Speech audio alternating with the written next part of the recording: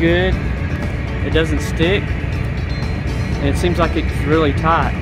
You know, when it's rolled down, and doesn't leave roller marks. It seems like it sets up really fast. Polymer is real sticky and hard to work with. For this material, it's easy to rake, easy to shovel, and like I said, it just lays down really well. And the thickness that we're laying today, it's turning out great. Compacting is great. I haven't had to use the vibrator. It's just a good finished product. I mean, it's just, like I said, it's got a real good finish to it.